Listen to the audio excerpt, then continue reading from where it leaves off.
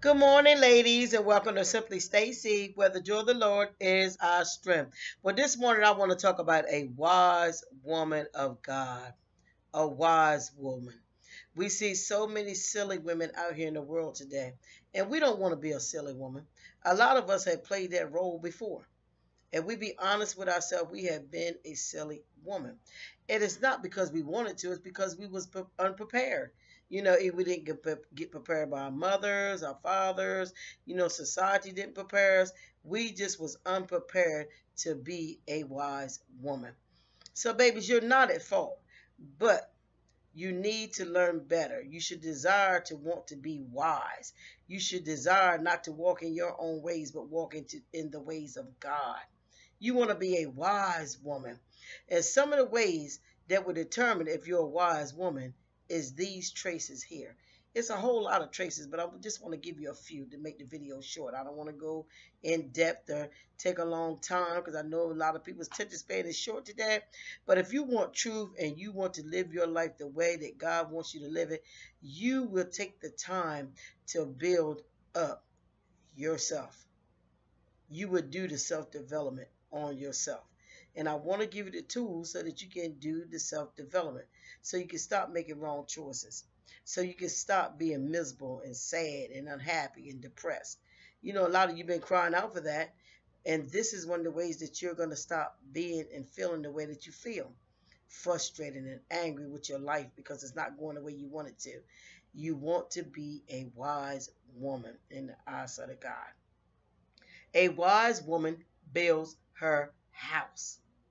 Not tear it down, you build it. You're not going to do things that's going to destroy your home, especially as a married woman. But you're going to learn this as a single woman. You're going to build your house. You're not going to allow people to come in your life that's going to carry you on the path away from God. You're going to build, not tear down. So many women are tearing their houses down today with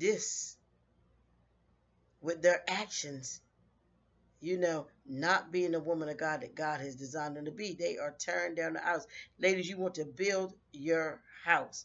A wise woman builds her house. She acts quickly and decisively. How many women don't know how to make a decision quickly and decisively? They're tossed to and fro. They're asking their friends. They're asking their mom. They're asking their neighbor. They don't make decisions quickly and decisively. They're tossed to and fro with their decision-making process. They don't know if I'm making the right decision, if I'm not making the right decision. No, a wise woman will make decisions quickly and decisively. Right on point. You'll make that decision. You won't be tossed to and fro. She never makes choices on her feelings. Ladies, we have got to learn how to not live in our emotions. I got a whole chapter in my book that I'm writing towards our emotions. Ladies, this is one of our major problems, major reasons why we wind up in some of the situations that we wind up in is because of our emotions. We need to stick to the Word of God. You need to know the Word of God and what He says to do. Don't go with, oh, I feel like this is the right thing to do. No, what does God say on that situation? Don't live out of the seat of your emotions. Don't make decisions based on your emotions. Your emotions will lie to you big time. Big time. Your emotions will lie to you. How many of you have been in relationships out of your emotions? Didn't they lie to you? He wasn't a man. He was a little boy. But your emotions was telling you, I love him. I'm going to stick. Don't go with your emotions. Go by the Word of God.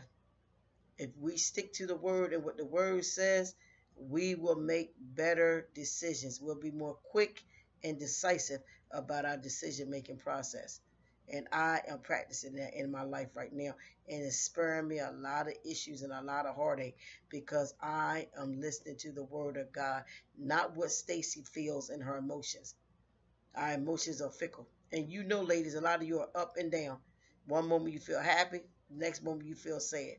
A lot of you bipolar. You're extremely happy, you're extremely happy, you're extremely sad, you're extremely sad. You don't want to be like that. That's part of that bipolarness is living out of your emotions. When you get control of your emotions, you'll get control of your bipolarness. Get control of your emotions. See why you're feeling what you're feeling. And a lot of times it's coming from what you're thinking. Whatever you're thinking is setting the atmosphere for your actions and your feelings. Babies. A wise woman prepares for the future. She prepares for the future. She raises her children to follow God. She accepts the truth. How many women you tell the truth and they don't want to accept it? They ask all kinds of questions and they want to hear the truth. They claim it anyway, but when the truth comes, they don't want to hear it. They still go back and do the stuff that ain't the truth. So accept the truth. A wise woman accepts the truth, and she adjusts her life and her action and her ways towards that truth. Accept the truth, ladies. She's not into gossip. They don't build. Wendy Williams is a show that's. I stopped watching that show. I watched it in the beginning, and God said, "Look, this whole show, the whole platform is built on gossip. Gossip. God don't want us women to be of gossip and slander. How many of you done lost girlfriends because of gossip and slander? How many? Good relationships, but because of gossip and slander, you done lost your relationships with these women that God has placed in your life. And just forgive one another, because we got to forgive 70 times 70. She spends her money on fighting things that matter.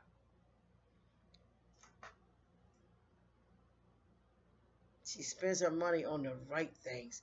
Not just going out here buying Gucci bags and going out here buying Louis Vuitton and going out here buying all the expensive perfumes and all that kind of stuff. You're going to use wisdom with your money. You're going to apply your money to the right things.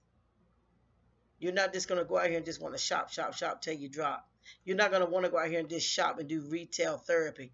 God is your therapy, not shopping. That's a spirit behind that. Not going out here spending your money on frivolous things when you know you got bills. Then you don't spend all your money and then your bill is due. Then you stressed out about, how am I going to pay this bill? You paid the bill when you went out there and bought that Gucci bag. When you bought that Michael Kors. When you bought that Dooney and Burke. You spent your bill money. Babies, use wisdom with your finances, ladies. And more so now in this time now, we need to learn financial literacy. I know I'm in the process of it. We didn't learn it as kids, especially in my age group, in my generation.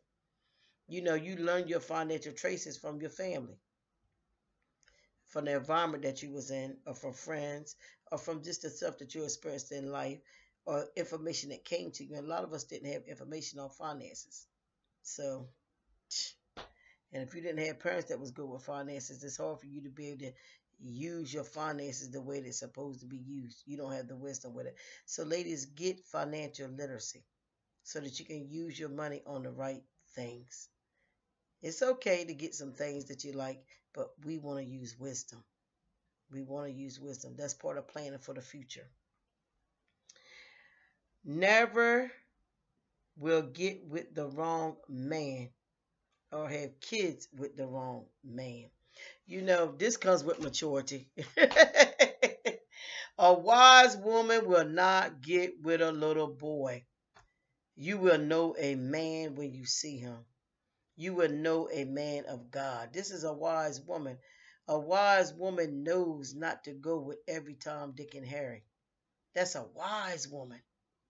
That's a wise woman. A wise woman will get a man that is established in God and in the natural. Not just going around talking about I'm his ride or die and I'm holding him down. No, he needs to be able to take responsibility. Do you know, especially as African American women, a lot of us think that we're doing something because we're sticking with our man when he ain't got nothing. That's fine and dandy. But we need to have some requirements of these men. Even some of the other races are doing the same thing. That's a silly woman that gets these little boys that don't even want to take responsibility for himself. Ladies, a wise woman will not go out here and get a little boy and allow him to father children with us that he can't take care of. That's a silly woman. Babies, this is just a few examples of a wise woman. And I will come back and revisit this topic. But ladies, we want to be wise. We want to build our homes. We want to be wise with our finances. We want to raise our children up in the admiration of God. And babies, you can see now that they need God more than ever. When they leave home and go to the school systems now, they're in warfare. We need to raise our children in the admiration of God. Even if they grow up, like the word said, they may part from it, but they will come back. I'm a living witness for that. It may seem hard on them now. You teach them about God, they don't want to receive. But believe me, at the right time, the word and the seeds that you plant in them will get a harvest. It will get a harvest. Babies, just seek God for wisdom. For wisdom. You know, everybody teaches on the Proverbs 31 woman. That Proverbs 31 woman, she does a lot, but she holds the fort down. You don't want to be like the 5 foolish virgins. You want to be like the 5 wise. The wise virgins had oil in their lamps. They were prepared for when the bridegroom came, but the foolish virgins was not prepared. Ladies, you want to be prepared for life. Whatever life throws, you want to be prepared through the word of God, through the ways of God, through doing the things of God. You want to be a wise one. You don't want to be a foolish virgin. You don't want to be a foolish woman. Not having your oil in your lamp, not prepared. Babies, God loves you and so do I. Have a wonderful, wonderful, wonderful day. And choose to be a wise woman. Choose to be a wise woman. You know, when you know better, you do better, as that poem says with Maya Angelou. I love that. I believe in that. A lot of us, we didn't know no better, so we made the choices that we made with the information that we had. But once you know better, do better.